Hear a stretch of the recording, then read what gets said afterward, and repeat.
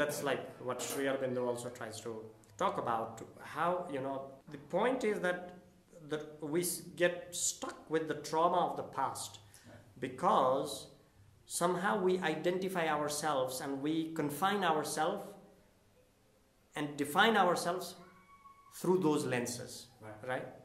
But if you can expand and if you can build greater relationships with greater or with the world around you, what happens is that becomes a very, very insignificant part, or let's say that really, it just vanishes in some ways, right? So it's like your individuality becomes more and more universal.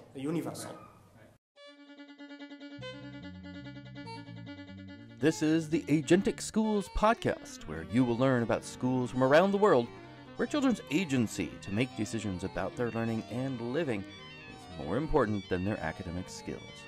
I'm your host, Don Berg.